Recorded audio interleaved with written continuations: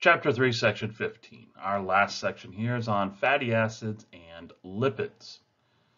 Now remember, fatty acids, okay, they have a backbone. They have microbial lipids here. Okay, they're going to be slightly different. Archaea do not contain fatty acids. They have some what they refer to as hydrophobic isoprenoids. Okay, so they're not going to have the glycerol and the fatty acid tails like we've seen before. So for those of us with the fatty acids that are going to be the phospholipids or the triglycerides or whatever, we see that this biosynthesis is going to be 2 carbons at a time. There's going to be what is referred to as an acyl carrier protein, ACP, that's going to hold this fatty acid during the synthesis. So it's holding on to it, positioning it so that 2 by 2 by 2 by 2, 2 acetyl groups are going to be added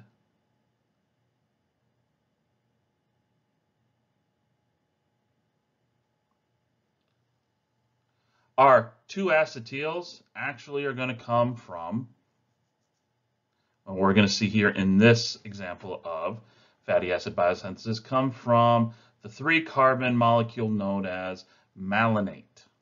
That 3rd carbon, since we're only using the C2 acetyl to build 2 by 2 by 2 by 2, that 3rd carbon is going to be released as carbon dioxide. So we have acetyl ACP, 1, 2, 2 carbons, and malonyl, 1, 2, 3. ACP is released here from acetyl ACP, because remember the ACP is just holding, it's positioning everything, and then boom, we're releasing carbon, we now have 1, 2, 3, 4 carbons. Going to oxidize NADPH.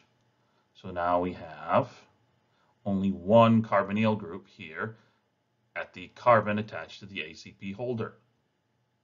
And then we're just going to keep repeating this process over and over again. 3 get added, 1 get in the process, 1 gets released. So we go from 4 to 6, 6 to 8, 8 to 10, 2 by 2 by 2, and before you know it, you're at 16, known as palmitate. Then you have to take into account the whole idea of saturated, unsaturated, branched, or just what the length is going to be. All of this varies. Organism to organism, species to species. Different species have different environments they live in. Different environments means, different temperatures, different salinities, different this, different that. We see that most bacteria are only going to have between 12 and 20 carbons. The saturated versus unsaturated. Well, unsaturated, lower temps, things that like to grow in lower temps. Refrigerator temperatures, freezer temperatures, in certain environments that are cold water, near freezing. Why unsaturated? Because remember, that means the fatty acid chains on their phospholipids are going to be bent. That means in a given area, there's going to be fewer phospholipids, which means they have more room to move, especially when temperatures drop and things get more sluggish. They can still move and you can still maintain that fluid dynamic, or that fluid mosaic, sorry. Higher temps, it's going to be saturated, so they can pack in a little more. Higher temps, higher temps means more thermal energy, means those phospholipids are going to want to move and vibrate too fast.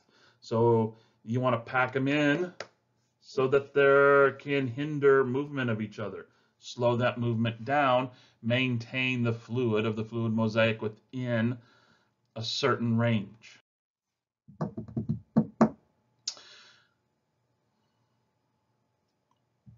Whether you're talking bacteria or us eukaryotes, it all starts with glycerol. You start with glycerol. Okay? Remember glycerol. Take 3 fatty acids, you now have triglycerides. You remove one of those fatty acids and you add on a phosphate group, you now have a phospholipid. You can, instead of phospholipid, you could add a sugar. You could add ethanolamine. You can add, and you can add, and you can make many different things. Archaea, it's going to be different.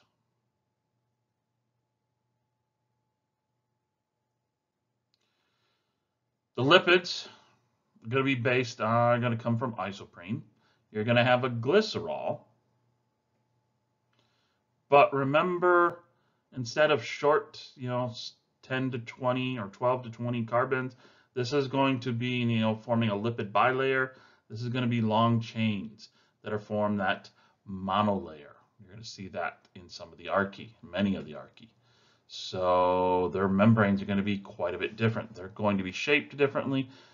They're going to have slightly different functions.